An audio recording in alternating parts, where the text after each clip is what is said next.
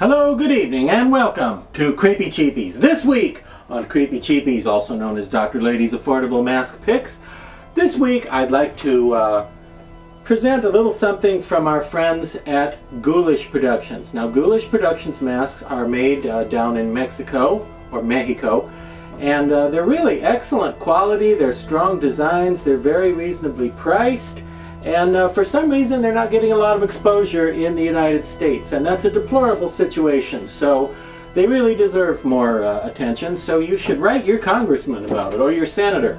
But please don't bother your local mayor, because he's probably already busy because he's on the phone with your local suicide prevention hotline, so don't bother him.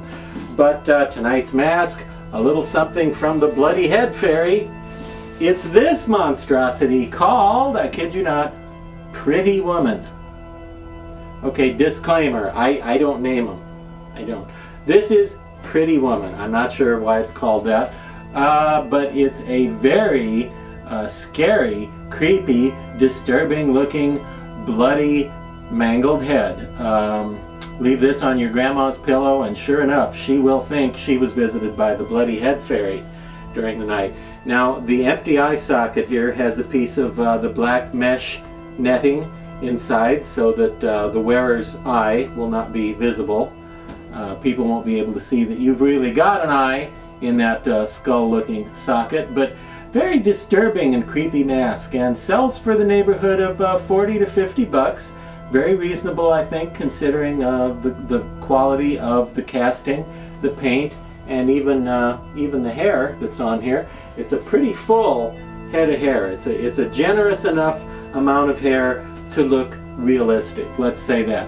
And I don't know if you can tell on your monitor, but the paint is pretty nice, the detail is pretty nice on that eye especially. It's a very realistic and creepy looking glossy eye that she has on her, well, you can't say good side, because neither side is much good really. I don't know what happened to this chick, but she'd make an excellent victim at any haunted house or Halloween event.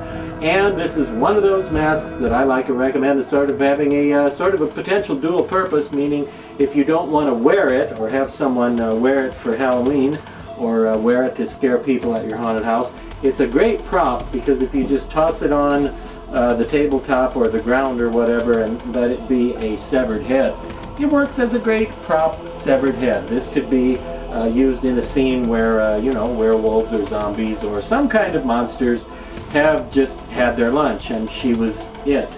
You know, good severed head. Now, of course, these are slightly different from mask to mask because they are hand finished. I can avoid dropping her on the floor this evening. They are hand finished, so the trickles of blood are not going to be exactly like this one on one that you ordered, but similar, pretty close blood trickle effect. And unfortunately, not one of the more common Ghoulish Productions masks. Didn't get picked up by any of the major retailers in the U.S., as far as I know, yet anyway. So you may need to look online, check the mask dealers you know of, look for, do a search for Pretty Woman zombie mask, or just Pretty Woman mask, because that's what they're calling it.